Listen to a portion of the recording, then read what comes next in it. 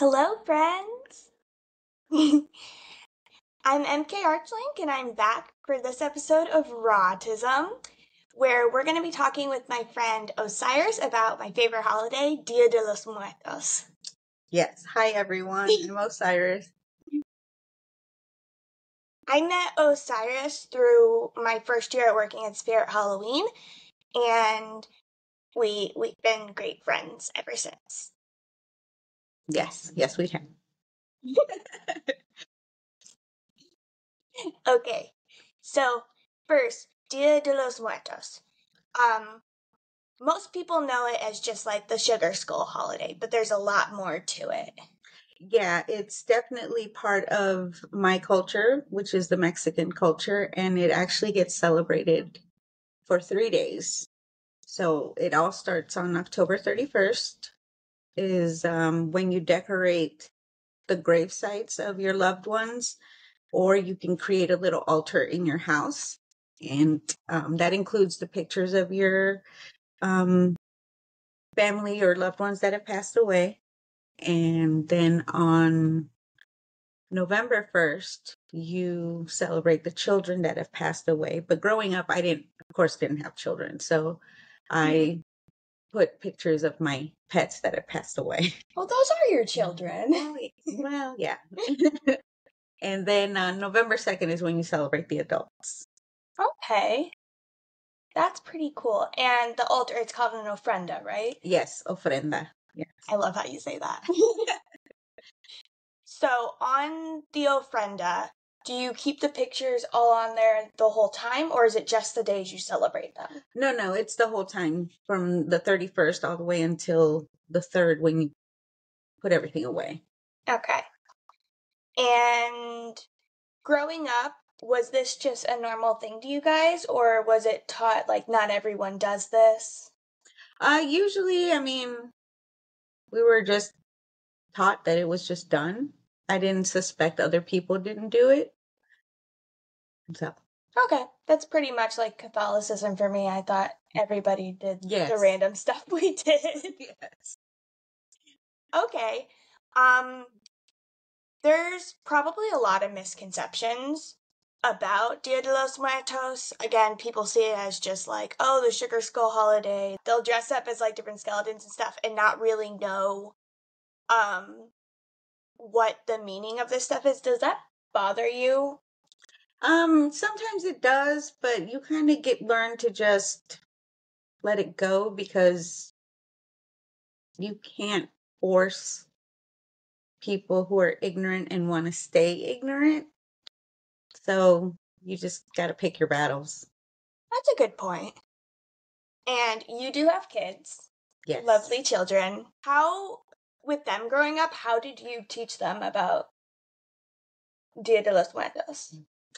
So we actually didn't start celebrating it till we got to this new house, which isn't until 2015, only because there's this weird nook in my hallway, which I never understood why. And I just had the immediate inspiration to just turn it into a 24/7, 365 Dia de los Muertos ofrenda. Yes, it is beautiful. And has no point to being there other than to make it an altar. Yeah, I didn't know what it was for, so I was like, okay, we'll just do that. Okay, so before then, you never really made an altar to celebrate the holiday? No. Okay, that's fair. You didn't have the space, and now you just have a random space to do it. Now it's there. Growing up like that and having your culture, what parts of your culture do you think that most people who don't know as much about it, what do you think they're missing out on? They're missing out on the whole sense of the tradition and why it's so special to us. A lot of people just like because of the colors. Like, let's take Cinco de Mayo. Okay, honestly, if you go to Mexico City or Mexico at all, we don't celebrate Cinco de Mayo. Nobody knows what Cinco de Mayo is for. They just know it's taco day and tequila day and time to just get drunk and celebrate. Yes. But, Cinco de Mayo is about the Battle of Puebla. and how, we defeated the French, I believe, if I remember correctly. But our independence isn't until September. Okay. So people are celebrating as if it's this big thing, but it's just leading up to the big holiday? Yeah, but it's just a small battle. Okay. I mean, it was a huge battle, but at the same time, it was just not a big thing for us to celebrate. You don't see us celebrating Cinco de Mayo in Mexico. So people are just making it something it isn't? They pretty much appropriated that holiday just to drink, just like a lot of us have appropriated St. Patrick's Day. Yes, that is the first one that comes to mind. Yes. So it's like, oh, look, we're Irish for a day. Look, we're Mexican for a day. That makes a lot of sense. Do you find, like, if you go to Mexican restaurants, do you find that it seems like to have a fake atmosphere, or do you think a lot of restaurants in America that sell Mexican food have the, like, vibes? It actually depends on the restaurant. Like, the ones in our area, I find them to be good. It's just the ones that have become Americanized, and now it's like, I don't like this restaurant. Okay, so Taco Bell is your favorite Mexican restaurant. It's not even considered Mexican. What a lot of people do, they call it Tex-Mex as well, but no. Yeah, no, they're just a fast food restaurant, not really Mexican, but people see tacos and they think, oh, Mexican. Yeah. Okay, getting off track because I love learning about your culture. But back to Dia de los Muertos. Were you taught any stories when you were younger about the history of it, or were you just taught this is what we do? Yeah, it was just this is what we do. Okay, so it's kind of like in Catholicism, we pray before each meal. There's not really anything we're told about it. We do it. Okay. And another part of it, the ofrenda, how far do you go, like, in your family with who you put on the ofrenda? Well, I don't have a very good family history knowledge of all who's passed, so it's just current. Okay, so just the people who've been in your life that you recognize are gone. Yes. Okay. Do you still do the pets from your childhood? Yeah. No, actually, I think I've forgotten about them. Oops. I will definitely have to add them. Now you have that guilt. Yeah. My bad. Now they're in the land of the forgotten. Have you watched the movie Coco? Yes, I have watched Coco, but a lot of people haven't heard of this one that was way before Coco, which is called The Book of Life. I love that movie. That one is my favorite. So would you say that's an accurate depiction then? Yes. Okay. So if The Book of Life is what you base after, in that movie, if I'm remembering correctly, they're like the two gods, like life and death? Yes. Okay. So are you taught about that in a way, or is it just the knowledge that they exist? No, I wasn't even taught that they existed. Oh, you learned about it in the movie? I learned about it in the movie. I was like, oh, there's the land of the living and the land of forgotten. I'm like, what? So you just watched the movie and you're just like, oh, so that's what I'm supposed to know. Yeah. Yes. Oh no. This is what happens when we don't teach our children. Yeah, so that brings up a very important point, that we shouldn't erase our culture and try to just be Americanized. We need to keep the culture from the other places, because America is a melting pot. So that's an awesome point, actually. That's better than you just knowing everything. Like, you're a human, you were raised the way you were raised, and it's a good thing. Like, if you're listening to this and you have a culture, like, I don't have much of a culture. I was Irish, and so, yay, St. Patrick's Day. I don't know much about what's back there, except my family came over during the potato famine, and there's some German in there that hopefully aren't Nazis. But I don't have really that strong of a culture, other than the knowledge that we were of the first to come to America. We've been in America for, like, forever, but for people who are closer to the immigrants, like, do you know what generation American you are? I would be the first generation American. Nice. So your parents weren't born here? Well, actually, no. So, if that's what you meant, because I'm slow, Fine. I was brought here in 1984, not to Ohio, to California. Okay. And so then Evelyn would be the first generation American. So you were born where exactly? Mexico City. Mexico City. Wow. Instead of just Mexico City. Mexico Fancy. City. Yeah. I love that because I knew you grew up in California. I did not know that you weren't born in America, so that's pretty cool to know. So I was Americanized pretty much.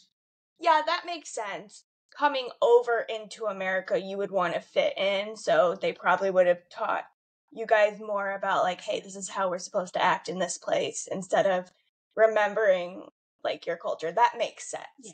Misguided, but makes sense. Yeah. It's awesome with how Americanized you are and how young you were when you came over that you do embrace some of your culture. I really love that. Yeah, I've never hidden the fact that I'm Mexican. I love telling people I'm Mexican. I do get offended when they say if I'm Puerto Rican, but again, that's a whole. Are you Native American? Oh yes, my daughter got called Native American, and I've been called Filipino or Middle Eastern as well. Interesting. That's interesting. Just like we need more education about autism, we need more education about who people are. Yeah. And that it's not just white and not white. Right. Have you ever been called like Chinese or anything really random? No. No, I don't think so. I think that would be blatantly racist. Yes. Like, honestly, because absolute ignorance. Honestly, we need to be celebrating these cultures and learning more about these cultures instead of just mishing everyone up, because it makes me really sad. Like, I grew up, there were white people and there were not white people. That's all I know. Everything I've learned has been what I've actively tried to learn because I want to learn more about people, because people's cultures are so cool. It is pretty cool. It's really cool. I love learning about all the things you learned and then how much of your culture you knew and how much you had to learn through media, like the Book of Life. That is so cool. And I have a friend who's Native American, and her culture is pretty cool. And she was adopted, so she didn't have a lot of it, but she contacted her birth parents, and she told me about that, and that is so cool. But you guys, you're both not white, but you're very different. Yes. So it's not always black and white. No, no, it's a little bit brown sometimes, but gray.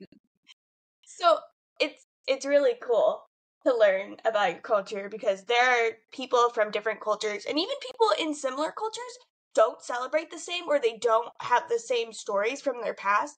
That is so cool. Do you know any other Mexicans that celebrate different than you do? Some of them aren't happy with my Day of the Dead being 365. Okay. They're like, no, there's a reason for a holiday, but I'm telling them, so why do we have to only remember our loved ones on those 3 days? Why can't we remember them every day?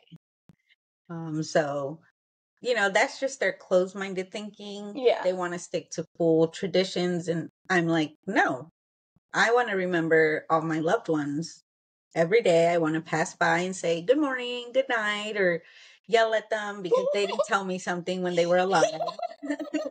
So, I love that.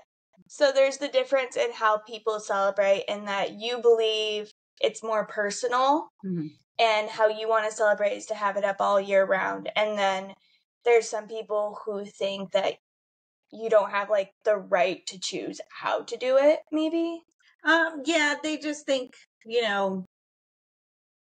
I'm doing it for attention. But again, this is in my house. Yeah. So I don't see where they're getting that idea. But again, I get it when the people are stuck in their old ways. Yeah. And they don't want to budge. That's their problem, not mine.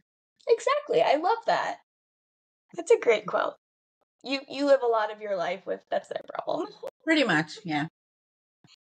It was pretty cool to have you on my podcast. Oh, well, thank you for inviting me. I had fun. I'll try to make more of a script or like a list of topics for the next time. I was just so excited I couldn't think of anything. Yeah, no, we can. And then I brought you a picture of my altar that I cleaned up. Oh, so that you can share it if you want. I don't even know where I love that. But put it somewhere. Yeah, it's on my phone. Oh, Okay, but I can text it to you. But yeah, I just always, once we get close to October, I redo the whole thing. I clean it, dust it, and then on the day of the celebrations is when I cook the meals that they enjoyed. So, but again, I'm trying to find a way to put a barrier because now the cats and the dogs are going in there eating their food. No.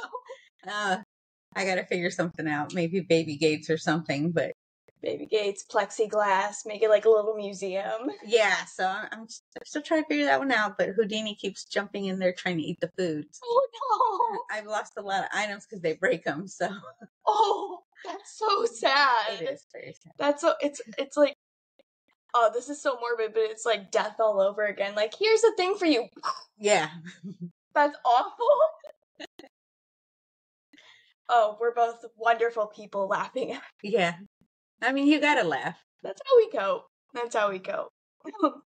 So, do you feel comfortable with the picture you sent me, like posting it online, or would you rather? Oh no, that's why I brought it for you, so you can show them. This is what I have. Then I'll make that the picture for this episode, and then people can see an example, and then people can also yell at you for doing it wrong. Yeah, that's great. Again, I'd love to have you on to talk about other things about your culture and have like an outline so it makes more sense. But I really just wanted to get you on the show, okay, so that we could talk, because I thought this would be really fun, and I rarely see you. Yeah, absolutely. Yay. We can do that. Okay. Anything else you want to say to the random 5 people who listen to my podcast? You have more than 5 people. I just wanted to say thank you guys for listening, and I hope you guys look into the Book of Life and Coco as well.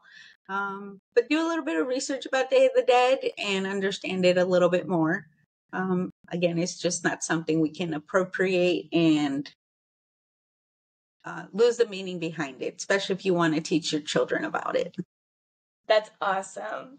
Yes, and I do want to say it is my favorite holiday because I love the idea of honoring your loved ones this way. It's not my favorite holiday just because I love skulls, which I do love skulls, but it does branch off of the fact that it reminds me of this holiday, and I love the beautiful culture behind it and memorializing your loved ones. And I'm still learning about it. I don't know a lot. It isn't my culture. I didn't grow up with this. I learned about it later in life. This is going to come out November 4th because that was the closest day to when the holiday is. So it's going to come out after the holiday, but it's fine. It's fine. I'm a good planner. I know what I'm doing, sort of. We'll try next year. We'll do another one that's more focused and more organized, and I'll try to make it on the day. Yay! Okay. Sorry, this was very random. No, you're fine. This was good. I hope you had fun. I had fun. I did. I had a lot of fun. And you gave me a ducky penguin. It's Dumpkin! I love him so much. He's my baby. A very big baby. Okay, so that's all I have to say. You said your piece. Mm-hmm. Can you think of anything else you want to bring up? No. Cool. I love the cherry nose. Oh yeah. That's so cute. I keep staring at it and I'm just like, it's weird to look at someone's nose, but it's so cute. Okay. Thank you guys for listening to a kind of very unscripted episode of RAW-tism. I know this one isn't as much about autism, but it's something that I get really excited for, and I believe that's a part of the autistic joy I have. I get really excited about things that seem simple to other people, and I really, really love Osiris's culture, and especially this holiday makes me so happy because it's so beautiful. And I would love maybe next year or just at another time. I would love to do a deep dive and go into the history and stuff and learn about that, because that would be so fun. Like, I know some history, like basic, but I'm not an expert. It'd be cool to become semi-expertian. You'll be an expert of the dead. Yes. Okay. So as always, please remember, you are wanted, you are loved, and you need to stay in this world. The world would not be the same without you. Okay. So bye. I'll see you next week, or on my TikTok or on my YouTube. Please follow me there so that I can be a person. Bye. Bye, guys.